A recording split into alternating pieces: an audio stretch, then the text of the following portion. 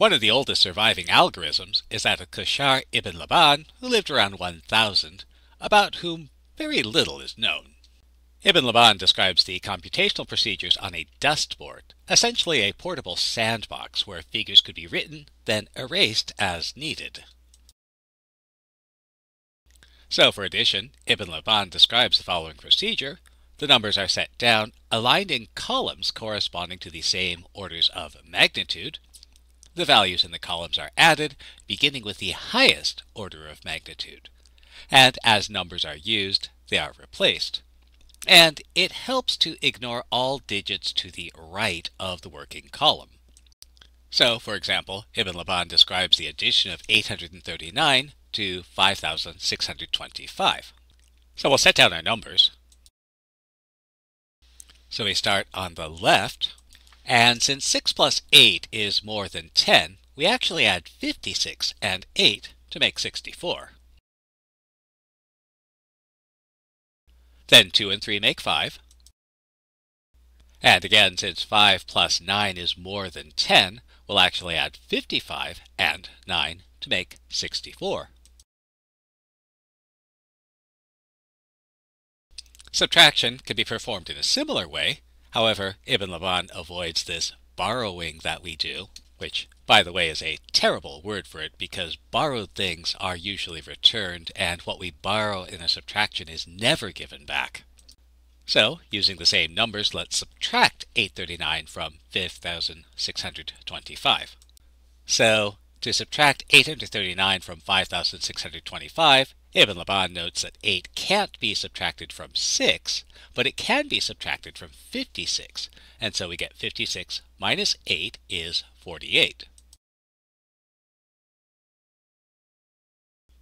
Again, 3 can't be subtracted from 2, but 82 minus 3 is 79. 9 can't be subtracted from 5, but 95 minus 9 is 86. For multiplication and division, Ibn Laban describes the following procedure. To multiply 243 by 325, first, set the last digit of one factor below the leading digit of the other factor. Then multiply the leading digit of the upper factor by each of the digits in the lower factor, and once you've found this partial product, shift the lower factor. We begin by multiplying the leading digits of the upper number by each of the digits in the lower number.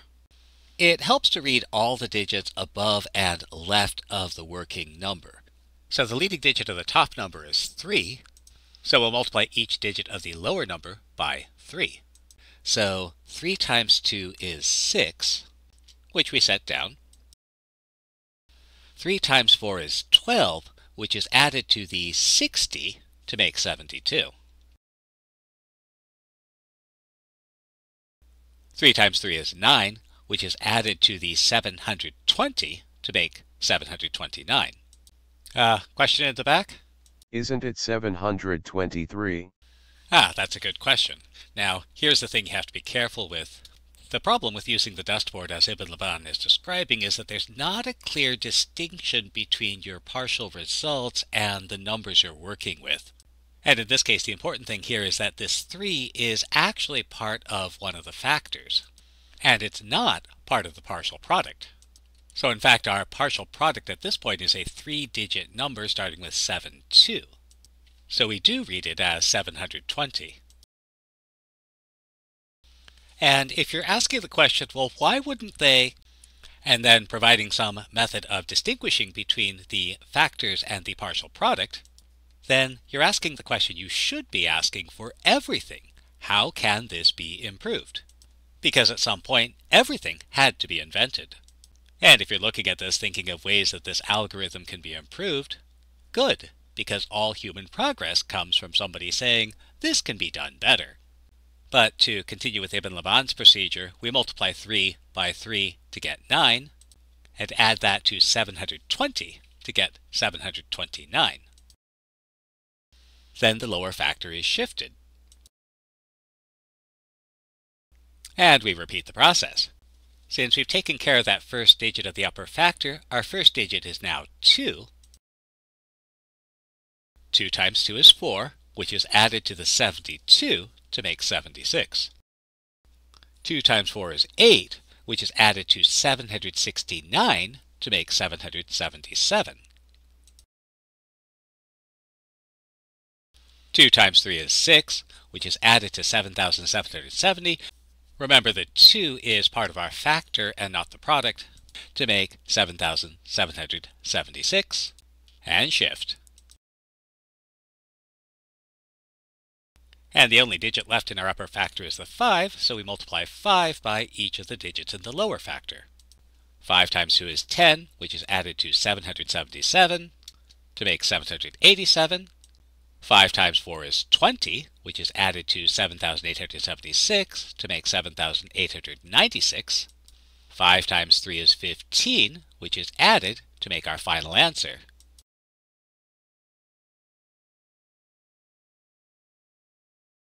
Division is handled as the inverse of multiplication. And note that in the product of two numbers, the leading digit of the product will be above and left of the leading digit of one factor.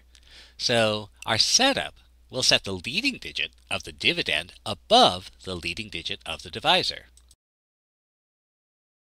So let's divide 5,625 by 243. Again, Ibn Laban really likes this number 5,625. So we guess the leading digit of the quotient, 2. And again, it helps to read all the digits above and left of the working number.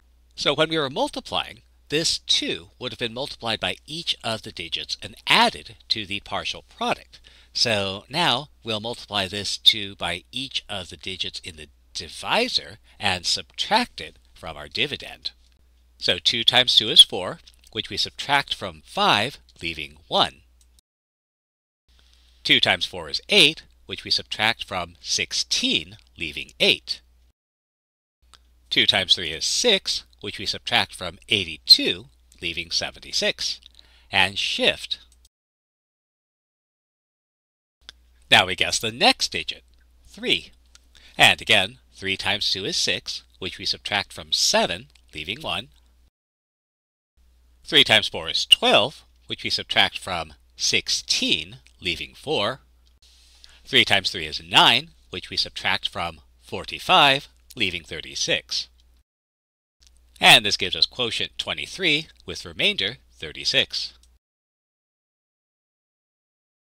In the division 5,625 by 243, we obtained a remainder of 36. While continuing past the whole number units might seem to be the obvious next step, this wasn't taken until the work of Abu al-Hasan al-Uqlidisi, who lived in Damascus in the 10th century. The only other thing we know about him comes from his eponym, al-Uqlidisi, the Euclidean scribe.